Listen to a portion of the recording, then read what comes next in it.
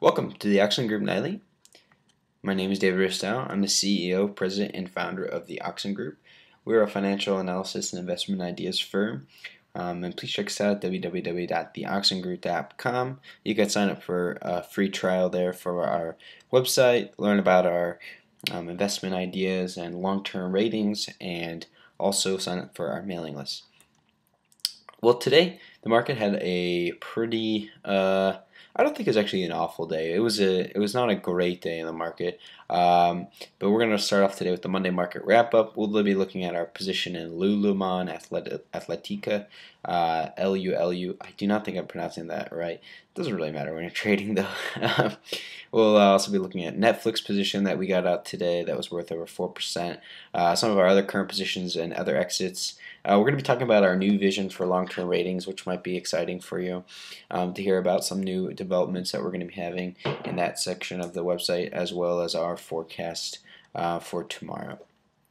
So today, the market closed below 12,000 on a group of news articles, and news pieces that came out of Japan that were pretty weak. First, you had the tsunami and the aftermath of that, which was a little bit, I think, more devastating than people had originally thought.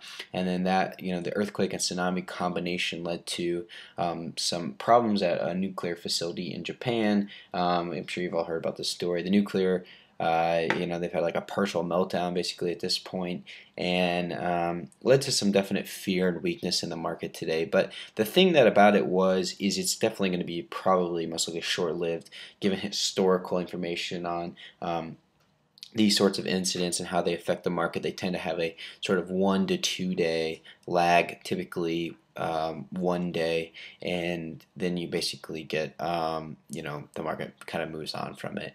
And one of the positive notes on the day was that the volume was really light. We only had 7.4 billion shares traded, and we usually have about 8.4 billion traded on average. So this suggests that the selling was definitely weak. Not a lot of people were in the market today, and really that's because you have a combination of an already pretty weak market. A lot of undervaluation, a lot of stocks at support levels, a lot of stocks that have moved back significantly, look pretty cheap right now.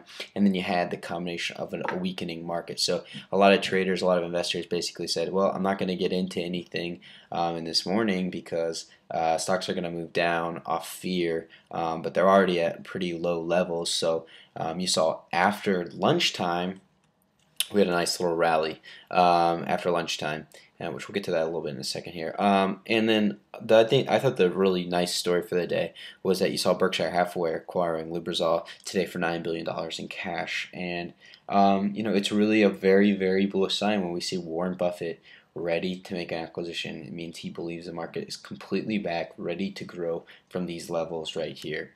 But the ruling story was that crisis in Japan. Here we got a few pictures here for you.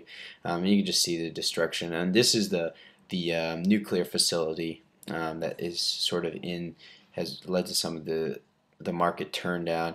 But the crisis in Japan is important. I mean, you have a number of sectors that are going to be heavily affected by it. You have nuclear was down on the day. You then had alternative energies up because of that. Shipping is going to be a little bit weak. Some of the shippers that are connected to Japan will be weak. A lot of luxury good items are connected to Japan. Japan's one of the leading markets for luxury good industry, and so that was also affected by that. And then you also just have sort of the overall culmination of fear and crisis that always just leads to some weakness in the market. But the thing about it was we saw the market open lower and continue lower into lunchtime on a really big sell-off. But then we saw a really nice rally from the end of the day. We filled basically the gap. So we opened gap down to 11.9680, and we closed right above that. And so in reality, we actually gained on the day from the open to the close. And selling volume was really, really, really weak at the beginning of the day. And you saw a lot more volume picking up throughout the day as more buyers were ready to re-enter the market. A lot of stocks hitting just really, really key support levels, low levels, and we were able to take advantage of that with a couple positions. We were able to get into Lululemon or Lululemon. I'm not sure which one it is, but they recommended entry. We recommended entry today at 76.85 this morning, as the position had gotten an upgrade this morning from Think Equity for a buy with an $84 price, $86 price target. And it moved down from that level with the general market. And once it hit this really key support level, which we'll show you in just a second on the graph, it looked like a terrific buy, and we actually were able to exit our first 1/3 of a 2% gain today before the close. And the reason we really like this stock is, as you can see right here, this is a key pivot point here between the Bollinger Bands. The stock's above both its moving averages, broke its moving average here, so we knew that it's most likely going to get a gap up here today, and the gap was helped all the way up to around the 80 level by that upgrade from Think Equity. But then the stock trailed down, and that pivot point you can see is at 77.79. And when the stock trailed below that pivot point, we saw that as a really good entry point, and we were able to get in a little bit below that at 76.89. 85, and then the stock went back all the way back up throughout the rest of the day, and so we were able to get a nice 2% gain. But you can see that the upside here, this gap right here, is significant, and there's a lot of room up here to its upper Bollinger Band. So the stock has a lot of potential. RSI at 55.68, which is a little bit overvalued, but definitely for this stock, you can see it's been above 50 for most of the last 3 months. So there is definitely the thought that it will continue to increase. And yeah, we really like where the stock is. We think it's got some great potential. We also got exit our last third of our position in Netflix. We were able to exit this final position today for over a 5% gain, and we were able to exit for averaged out for a 4% gain overall on the stock, actually 3.87% to be exact. And we bought back here at 195.33 on Thursday, and we were able to exit as it went up. The reason why we exited today was because this stock looks like it's going to have some resistance for quite some time here on the 20-day estimated moving average, or excuse me, exponential moving average. If it can break that, then the stock definitely has a lot of upside. But we thought, we had 4% gain. It could take a little bit of time to break through that exponential moving average without a big catalyst, maybe a couple days, and that money that we could take off the table could then be used to reinvest in something that might move a little more quickly. Other than that, we also exited half of our Apple position for 1% gain, and we're definitely looking for more with the iPad 2 news. On a strong day, Apple could definitely have another 2 to 3% on the upside on that. Bank of America, we got into that last week at the end of the week, and staying neutral on that. Showed some weakness in the early part of the day with the general market pullback, but had a really nice rally into the close, and we're back to neutral on that one. We're looking for more. We were able to make a small gain this morning on the TAN ETF. That's the Guggenheim Solar ETF. We made a quick scalp for about 0.5% on that. We did take a small loss at about a 1.25%. In a short sale, we attempted an NRG Energy this morning. They have a pretty significant nuclear division of their company, and we thought we might be able to get a little bit of a downside on the stock, but actually the stock gapped down and then rallied up throughout the rest of the day, and so we ended up just taking a small loss as we saw that one was not going to go our way. And the Infinera position we've been holding on to gained a nice 2% on the day, really bucked a trend of the market, which showed some strength. That we're hoping that we can finally get out of this one here, hopefully this week, as the stock moved very close to our exit last week before showing a little bit of a pullback, some profit taking, but retesting the lows and now bouncing off them and moving higher. We're hoping it can retest newer highs. So we have a new vision for long-term ratings. For the longest time, we've been doing company-specific long-term ratings.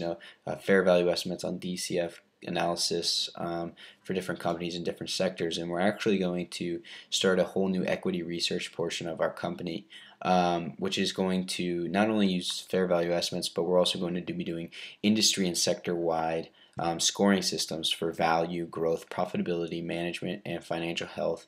We're going to use those scores to create some really neat indexes, create some neat sort of portfolios that we would put forward for different types of investors: value investors, growth investors, momentum investors, people that are looking to invest in really strong management groups and things like that, and we're going to be able to do that for different sectors, and we'll be able to do it for a sector specific sort of scoring system, and then also for the industry wide scoring system, and then throughout the whole market scoring system. So we're going to be able to combine a lot of data. We're doing a lot of this data right now to put that together. And the first sector that we're going to put forward is the solar sector, since that's one of our favorite things to cover, and we'll be able to present some interesting analysis on the solar sector, since we cover 3 companies right now, but we're going to be looking at about 15 to 20 companies overall that will fit into this new vision that we're having. We haven't named it yet or anything like that, and it's definitely in the seed phase, but we're definitely developing it as we speak. For tomorrow, we've talked about this a little bit, but we do think that we saw some pretty good bullish signs today. We had low volume selling off, and we had a late rally trying to break back over 12,000. And I think the key to tomorrow will be how does the market react to what we saw at the end of the day, and then we definitely do have some interesting earnings coming out from Williams-Sonoma and a couple retail companies. They're smaller. It could help out a little bit, but the key to tomorrow will definitely be the Empire Manufacturing Index. We have the NAHB Housing Market Index. We got the export-import prices. We got a couple other smaller economic data points, and some of those can come out positive, especially the Empire Manufacturing Index. If that can really come out positive, that can really help bring just a nice catalyst to the market. And I think we also want to hopefully see some recovery in some of the Asian markets besides the Japanese market. Hopefully the Shanghai market, maybe the Sensex, and some of the European markets can show some strength to help lead the way. And I think that will help the American market follow in those footsteps. I do think that that low volume though really is bullish and shows that that the downside may be limited and maybe done for now. Well, that's going to wrap us up for today. Please visit us at www.theoxengroup.com. Email us at contact@theoxengroup.com. Call us at 1-800-709-1160. We hope you'll please be a part of 70% plus accuracy.